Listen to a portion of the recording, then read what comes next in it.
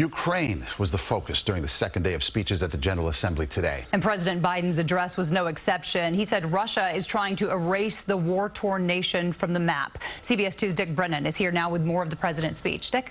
Well, Jessica and Maurice, President Biden called for solidarity at the UN and the Security Council in standing up to Russia. This is two members, Russia and China, seem to be at odds with the UN's core principles. We will stand in solidarity with Ukraine.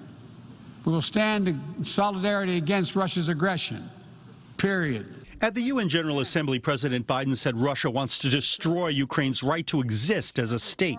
Whoever you are, wherever you live, whatever you believe, that should make your blood run cold. Ukrainian Americans here in New York were delighted to hear the full-fledged support of their homeland from the president at the UN. The reaction is fantastic to President Biden, concretely saying that he supports Ukraine, but also the fact that we're going to see some kind of reform of the UN Security Council, and that's well needed and beyond the time for this.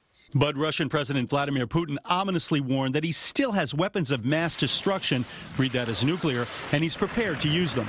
We will use all the means at our disposal to protect Russia and our people, he said. This is not a bluff. Almost every year, there's another statement from Putin saying, I'm going to use nuclear weapons. I think the world needs to confront his threats with actual action to make sure that he doesn't invade any other country. While the war in Ukraine was the #1 topic of the president's address, Mr. Biden also touched on other global issues, from hunger to climate change. Much of Pakistan is still underwater, needs help. Meanwhile, the Horn of Africa faces unprecedented drought.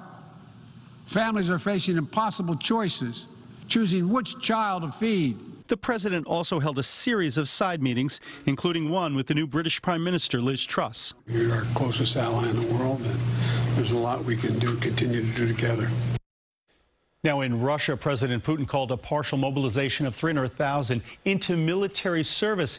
It triggered an unusual protest in Moscow in which some chanted, "Send Putin to the trenches." More than 1,200 people were arrested. Jessica. All right. Thank you so much, Dick.